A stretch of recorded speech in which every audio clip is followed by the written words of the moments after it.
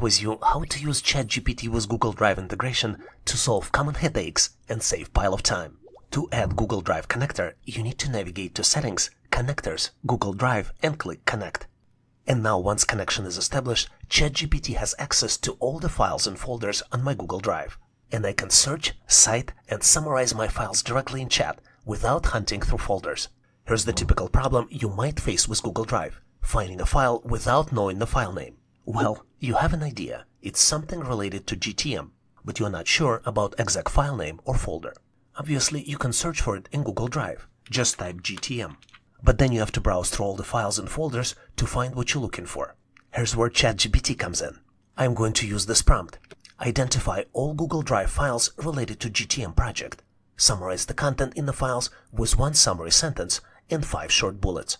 In just a few seconds, you got links to all available files, you got a combined one-sentence summary, as well as 5 key takeaways. With this type of assistance, I can now jump from a fuzzy idea to the exact content in just a few seconds. Here's a typical challenge: 2 similar docs with conflicting policies, and nobody knows which one's current. On Google Drive, I have 2 docs, Pricing Model Narrative version 1 and Pricing Model Narrative version 2. And the solution is ask ChatGPT to compare versions, identify differences, and resolve version chaos.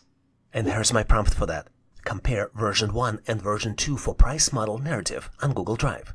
List material differences by section. Note removed added items, then propose a merged outline. End with one-line source of truth decision and rationale. And in seconds, you got section-by-section comparison for overview, tiers, discount policy, billing terms, and structural and tone changes.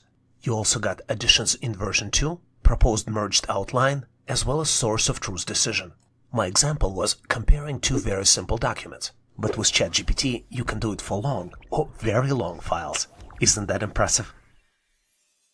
Well, that's it for now. If you learned something new, hit the like button and subscribe to Online Training for Everyone. Have a wonderful day.